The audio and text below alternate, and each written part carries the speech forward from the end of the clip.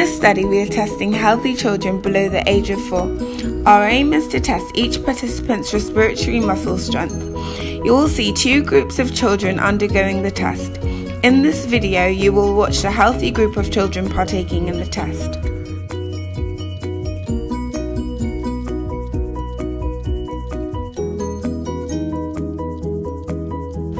A face mask is placed onto the participant's face. It has a one-way valve attachment. In this instance, this is preventing expiration by sliding the valve across. The participant is then asked to try to breathe normally for 8 attempts. This will inevitably cause discomfort for the participants, but is a perfectly safe procedure. By doing this, we are able to measure the participant's lung pressure. This procedure is repeated a number of times to ensure accuracy. Children will be eased into the test so that they are comfortable with what is going on.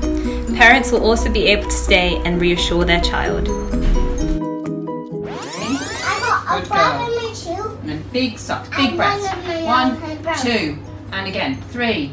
Good girl. 4, well done. 5, good girl. 6, 7, and 8. Push it in. Well done. You did so well. Good girl. Look at that red line. This test can be performed with children who need breathing support from a ventilator. Instead of the face mask, the valve is attached with the breathing tube, or the tracheostomy with the ventilator attached to the other side.